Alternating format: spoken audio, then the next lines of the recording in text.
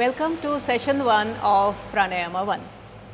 In this first session, you are not really expected to do anything with your body or with your breath, you just have to listen to me, but please do listen carefully because what we are talking about here is of practical importance as we begin our Pranayama journey.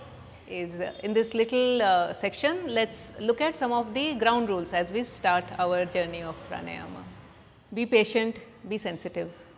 Be patient with yourself, be sensitive to yourself, but also be sensitive to the instructions and the demonstrations that are being shown.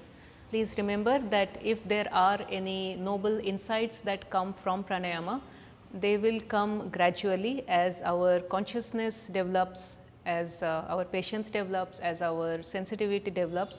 It's a gradual process. Bring to the forefront your open, humble, receptive mind. Try to set aside for the duration of the session the questioning, doubting mind.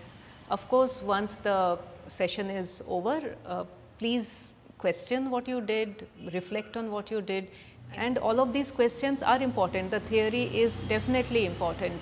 In the sessions here, we will try to keep the theory aside just for a little while, and we are going to focus on a practice which is more experiential.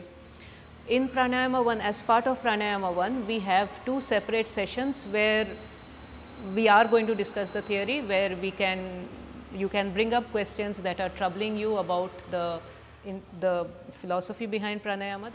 Thirdly, immediately after the session ends, try to cultivate a introspective attitude.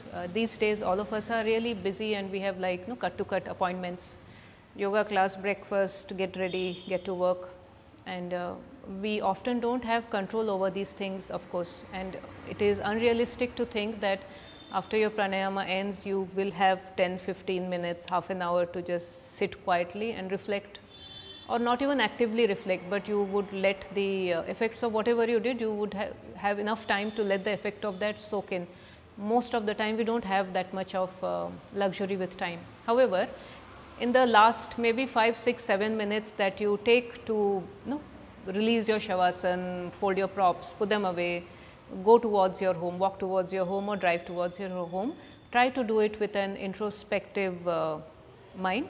Try not to immediately start extroverting, talking to other people after the pranayama session is over.